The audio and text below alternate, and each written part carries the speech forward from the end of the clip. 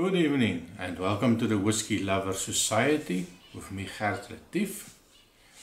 And for today we are looking at the Edradour 10-year-old single malt from the Edradour distillery. And just to give you a little bit of information on it, it is a Highland single malt whiskey. It's a, well, I call it handcrafted in the pocket glen.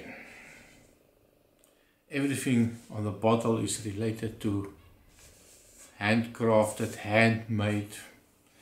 So a lot of emphasis on a small distillery that produces only a little bit of whiskey.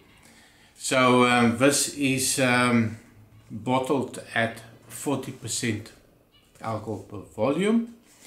Depending on where you buy it, I've looked at some of the prices. It can be anything from 35 up to 45, maybe a little bit higher. If you're in Belgium, we pay the premium price.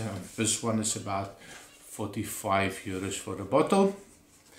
It is, of course, on this one they state no color was added, so it is a natural color.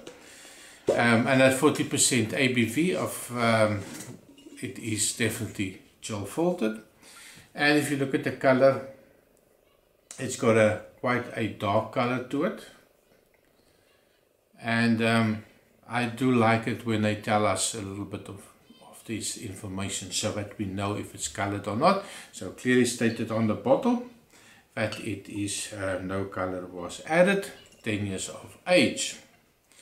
So it was a little bit of a struggle for me to decide which one to open today. If you look at my previous video, and I'll leave a link in a comment, so that you can have a look at some of the whiskies that they still need to open. So I put a picture on my Whiskey Lovers Society Facebook page of this one, and I did get a lot of comments with regards to this whiskey. So I thought maybe it's a good idea to give this one a try. A lot of people like it, not a lot of people, well, not everybody liked it so much. So it will be quite interesting to see the notes that I get on this one. The tasting of it, the aromas of it. So it does make a nice pop. Nice cork, thick. Look like a high quality cork as well. Probably handmade somewhere. So if we look at the color,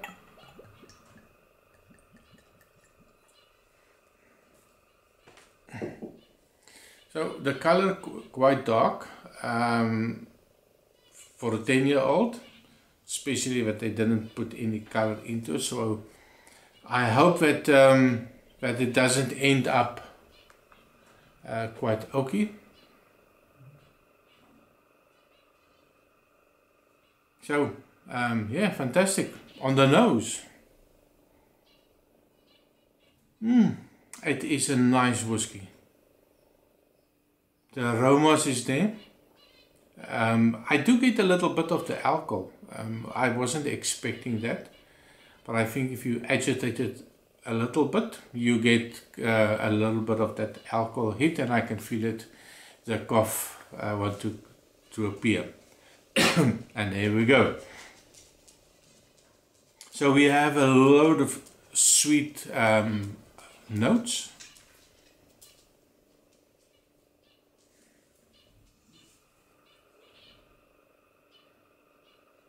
So definitely matured in oloroso sherry casks. So I get the raisins, definitely. A little bit of vanilla, but not really much. So it is a combination of ex-bourbon casks and oloroso sherry cask maturation. So quite sweet. So they don't say how long it was in the ex-bourbon cask, and how long was the finish in the sherry cask. But if I look at the color, I think the sherry casks was quite for an extended period to add so much color to it. So sweetness definitely. A little bit of a creamy note to it. A light chocolate, more like a milk chocolate, a sweet milk chocolate.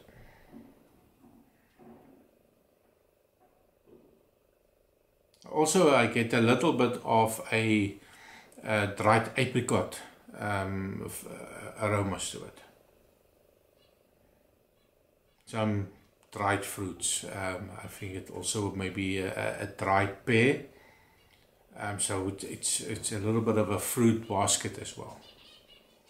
So on the taste,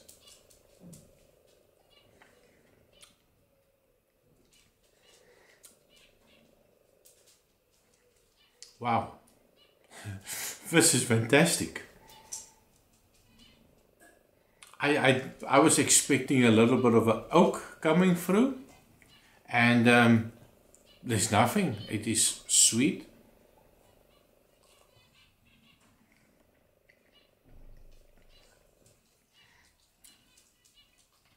The alcohol, I almost don't get any alcohol. I don't get any of the tannins, no bitterness. Loads and loads of fruits, vanilla, the raisins, toffee. So the oloroso sherry has got a huge influence on this one. If somebody would have given this me and says have a try and guess the sherry, I think I would have gone a little bit towards the Pedro Jimenez just because of the sweetness on it. I normally don't get that lot of sweetness in the oloroso sherry. This is really nice.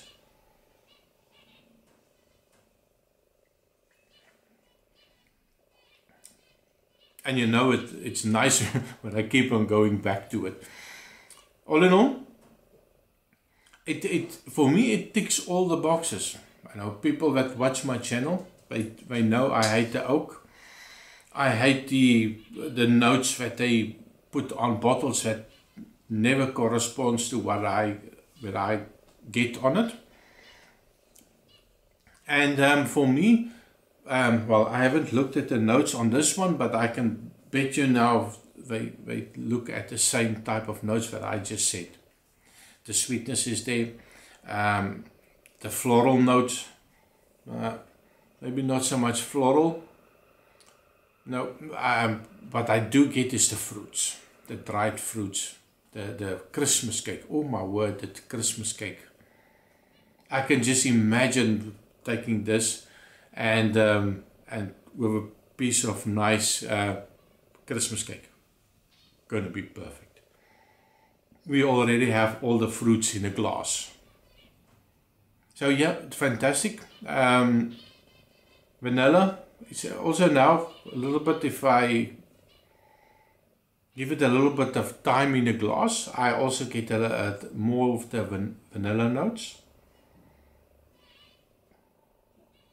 A little bit of maybe a little bit of a honey sweetness also coming through.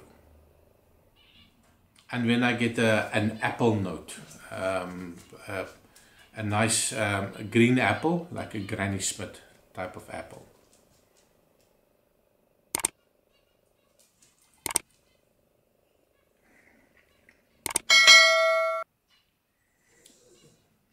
Also a little bit of almonds, not much, but I get a little bit almond flavors, like amaretto.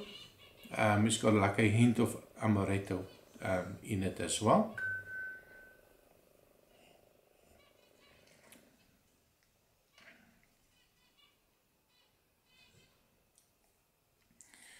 So in the finish, I just get a sweetness, the same type of taste that you have when you had a piece of fruitcake, and when you're done, that you've got that raisiny sweetness, cherries, all those flavors that lingers in the mouth with almost, well, zero bitterness.